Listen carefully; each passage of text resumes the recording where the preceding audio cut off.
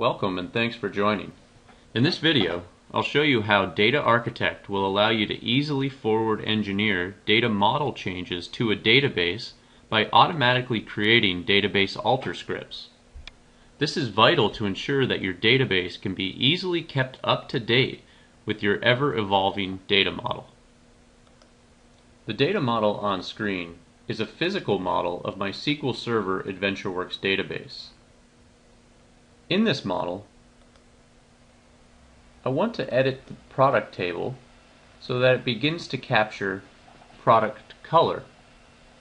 So I'll add a new column, color,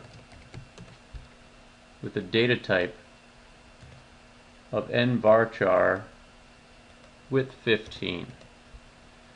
Now let's add this column directly after the size column.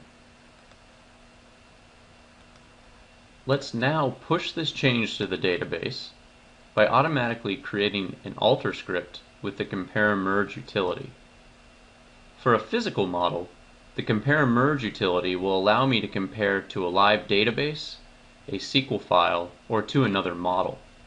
In this case, we'll choose to compare to a database, and we'll log into the SQL server that contains the AdventureWorks database. We want to make sure we're comparing to the right database and to the right owner. We want to make sure we're comparing tables and columns. And then we want to choose what we want to compare. I could just choose to compare the product tables. However, the compare and merge utility only shows differences in its results. So I'll leave everything selected. Going to next, the compare merge utility will kick off the comparison process, and we can see that there's a difference in the product table. Specifically, the color column does not exist in the database. These other columns are appearing only because their sequence order is now off, since I placed the color column in the middle of the table.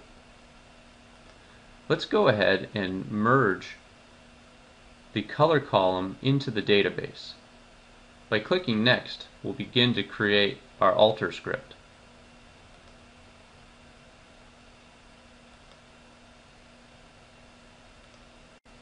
The alter script is created and loaded into Data Architect's SQL facility.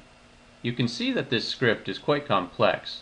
The reason being, the color column was added to the middle of the table.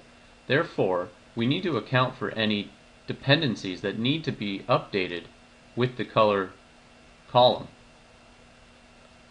This would take some time to write by hand, but Data Architect can do this in seconds.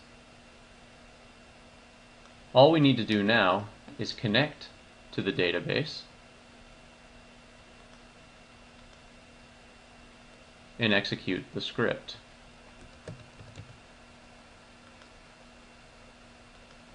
And with that, we've added the change to the product table within the AdventureWorks database.